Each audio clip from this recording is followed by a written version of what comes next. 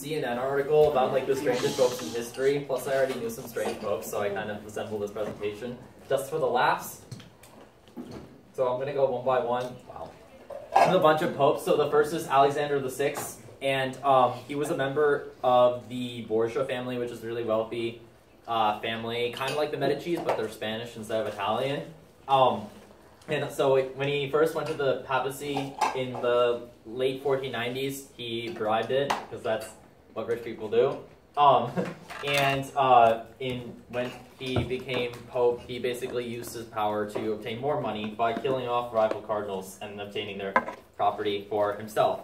And keeping with a good tradition of celibacy in the Catholic faith, he fathered several children, illegitimately of course, with his many mistresses. And I included a contemporary quote that I found. He was gifted with the quality of being a smooth talker and of choice eloquence. Beautiful women were attracted to him and excited by him in a remarkable way, more strongly than how iron is drawn to a magnet. That shall be my senior quote. The next pope is probably my favorite, Stephen VI. He was so upset with his predecessor, Formosus, that he put the previous pope's corpse on trial after he died. And I believe he was tried for illegally ascending to the papacy.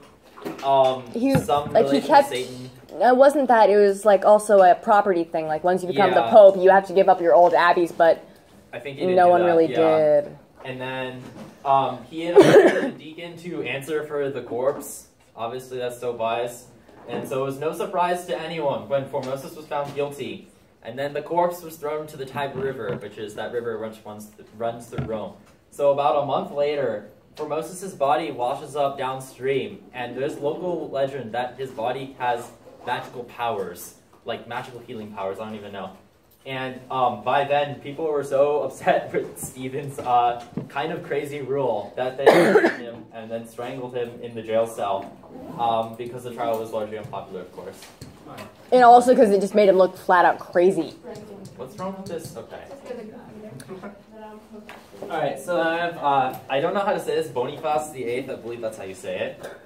He's known for his in-your-face attitude and getting in many fights, especially with many of the kings and emperors of his day. For example, in his most famous act, when the French king taxed holy sites in his land, Boniface issued a papal bull that basically stated that all of Europe was under his command. Even though that was essentially true, most people regarded it as complete BS. He had many enemies, including the famous poet and author Dante, whom he exiled to Florence. And in retaliation, Dante had placed him in the 8th circle of hell in his Inferno. So, yeah. Just press the button, it ain't gonna work. That's the part. Alright, next pope is Urban VI. His election as pope in 1378 triggered what was called the Western Schism, in which in which a fraction of the cardinals walked off and then elected their own pope. So now you have Urban VI and the other pope, I don't remember his name, and both were competing for power. And there were times when Urban felt like his power was hanging by a thread, so he used a lot of violence to dispatch many of his enemies. A lot of them were just cardinals that had walked off. So the remaining cardinals quickly realized that he was crazy, and even the cardinals that originally supported him. So the rival pope excommunicated him. In retaliation, he only killed some people even more. And legend has it that he was in this castle when a bunch of rival cardinals were being executed, or first tortured, then executed, and then he complained that their screams when they were dying weren't loud enough. So that's a little crazy. I have Leo X, who's probably the most famous out of all of these. He was a member of the famous Medici family, which was that rich Italian family I was talking about earlier. He was initially a good pope by funding a bunch of works, and I think he was indirectly responsible for kickstarting the career of Leonardo da Vinci. I forget if that was him or another pope. But his being rich, his expenses drove church revenues way downward. And also, I believe at the time, the Medici family was kind of suffering from, they weren't as wealthy as they were before, so he quickly used his position to try to get more money. And the way that he had done this was by selling indulgences. Basically, the promise that you can get out of hell if you pay some large amount of money. And even though that previous popes had done this before, Leo X took this to a really large scale, and it was pretty obvious to everyone that he was just doing it for the money, like a current leader right now. This may have caused the Protestant Reformation, and then the whole Martin Luther walking out and posting his theses, and yeah. Next is John the 18th, right? Oh, John the 12th. John the 12th. Excuse me. So he ascended to the papacy at age 18. So he was basically a teenager, and being a teenager with all those hormones, he basically turned the Pope's residence into a brothel. Just definitely not something priorities. Recommended the Catholic faith. And legend has it that he died doing what he loved with another man's wife, if you know what I mean. And he was deposed by the Holy Roman Emperor Otto I, who replaced him with a very complacent and less sexual pope. And by then, Otto was basically doing everyone a favor. Well, come on.